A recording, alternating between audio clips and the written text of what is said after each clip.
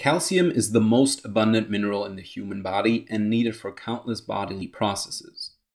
Unfortunately, calcium is also one of the most misunderstood minerals out there, with some people calling it the cure for health conditions such as osteoporosis and bone problems, while others see excess calcium as the leading cause for tissue calcification and premature aging. In this video, I want to clear up the confusion and help you understand calcium better by talking about what calcium is, its roles in the body, and how to get enough of it, which means we will talk about calcium supplementation at the end of the video. Let's start by discussing what calcium is and why we need it. Calcium is an essential dietary mineral, meaning we need to get it from food and cannot produce it ourselves. The recommended dietary allowance for adults in the US is 1,000 milligrams daily for men and women, while being slightly higher for lactating women and adolescents still growing. Just as a side note of how big a role calcium plays in our health, the body of an average adult woman stores around 1,200 grams of calcium and that of a man around 1,400 grams. So more than 1 kilogram in both cases, most of which is in the bones and teeth. Nowadays, scientists have identified countless metabolic processes that require calcium, which makes it difficult to describe them all. Let me still list a few of the most important ones now. First, it helps act as an electrolyte for your body's energy metabolism. Together with sodium, calcium is the main extracellular electrolyte, meaning it is found mostly outside the cells. This is unlike magnesium and potassium, which are found in higher concentrations inside the cells. Outside the cell, calcium's role is to stabilize the cell membrane and reduce its permeability. This is important in some health conditions, such as thyroid imbalances, in which reduced or increased cell permeability influences how much hormone moves into the cell from the blood. Next, it helps provide bone strength. Calcium can be seen as the main structural mineral in the bones. If it becomes low, one becomes more susceptible to weak bones and osteoporosis. Like I said before, most calcium is stored in the bones, around 99%, with the remaining 1% being distributed evenly between the teeth and soft tissues. Calcium also allows for muscular contractions. As you know, our movements are controlled by skeletal muscles. Well, the contraction of these muscles is controlled by calcium. When calcium enters your muscle cell, it stimulates the muscle fibers to contract. On the flip side, magnesium, which blocks calcium, can help these cells relax again. Because both proper contraction as well as relaxation of muscles are important to health, calcium together with magnesium play a huge role in your overall well-being. This is also why the ratio of calcium to magnesium is so important. For example, when you have too much calcium in your muscles compared to magnesium, calcium may overstimulate the muscle cells, which is especially problematic in the heart, where it can lead to a rapid and irregular heartbeat, which may be life-threatening. More on this later in the video. First, let's summarize the most important functions of calcium again. They are to act as an electrolyte in your energy metabolism, to help build strong bones, and to allow for muscular contractions and for proper nervous system function. Okay, what about good calcium food sources? The most famous calcium sources are dairy products, of course. While dairy has come under a lot of scrutiny over the last few years, I personally believe that quality dairy is still a very healthy food, if your stomach tolerates it. Just make sure that you do get the highest quality dairy that you can find, as it is very prone to hormone contamination and overprocessing. For example, while pasteurization makes milk safer to drink as it kills potential bacteria, the heating also makes the calcium less bioavailable for the body. So the necessity for it comes down to how clean your milk is, along with your personal preferences. Also, certain countries have outlawed raw milk and/or raw dairy. So in that case, I suggest you go with the highest quality products you can find that has no additives.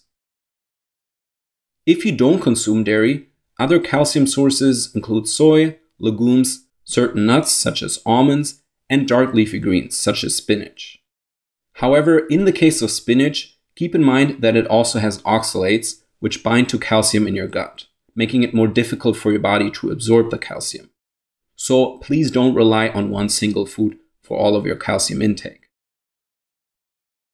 Okay, Now that I have talked about calcium's function in the body and its best sources, I want to talk about why exactly calcium, along with calcium supplementation, is so controversial in the health community.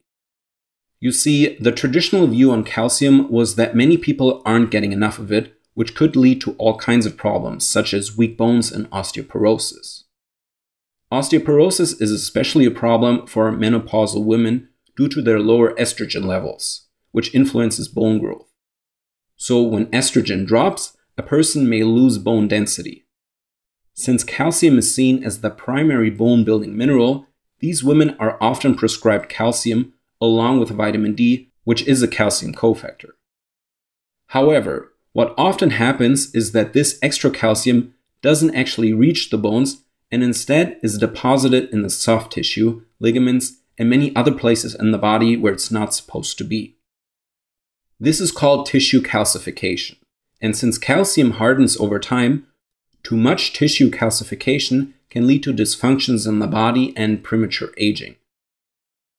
Unfortunately, a calcium excess often doesn't show up in blood tests, since the body actively pushes excess calcium out of the blood and into the tissue. So if you're reading only blood calcium levels, you won't even notice the calcium buildup, at least in the beginning. On the other hand, with a properly done hair analysis, you will quickly notice tissue calcification. It is very common, and I would say about 80% of hair analysis results come back showing some signs of excess calcium. Because tissue calcification is so common, many health practitioners now advise against calcium supplementation and instead will tell you to take magnesium, which is the main antagonist and helps lower calcium. This definitely makes sense in a case where someone has a clear calcium excess and needs to get rid of that calcium. That means we have two scenarios that we need to account for. One, a clear calcium deficiency. In that case, you would have to supplement calcium along with its cofactors. And two, a clear calcium excess, where you would need to avoid calcium and instead supplement antagonists. Unfortunately, to make things even more complicated, there's also a third scenario called biounavailable calcium. This means that you have too much calcium buildup in the body, but most of it cannot be used properly. So you have symptoms of both excess biounavailable calcium in the tissue, as well as a deficiency of available calcium in the blood. A good analogy would be that of a thirsty sailor stranded at sea. He has unlimited water around him, but cannot use it because it's too salty and therefore toxic. So what do you do in this case? How do you treat biounavailable calcium? Because of time reasons, I will explain everything step by step in a different video. The process is simply too complex to go over now. Okay, with that said, on to the final part of the video, calcium supplements. If you decide to supplement, how much should you take and which form is best? I usually recommend doses anywhere from 500 to 1,200 milligrams per day, but this really comes down to your personal preference and how you react to it. Make sure to split up this daily intake into 2 to 3 doses. Common complaints of too much calcium at once include constipation, stomach upset, or muscle cramps and twitching. This is a clear sign that you're not getting enough calcium cofactors, which I will talk about in a minute. While most calcium supplements are made of calcium carbonate, I generally recommend either calcium citrate or calcium citrate malate. The reason is that calcium carbonate requires stomach acid production to be absorbed, while calcium citrate and calcium citrate malate do not. So you can take the latter with or without food, it really doesn't matter. Another good option includes MCHC calcium. This stands for microcrystalline hydroxyapatite complex. It's basically crushed bone from cows that already includes all the necessary cofactors needed to absorb calcium correctly. Just make sure to get a quality product that has been screened for contamination and heavy metals. Speaking of cofactors, calcium should generally not be supplemented alone because of the potential for calcium buildup that I talked about before.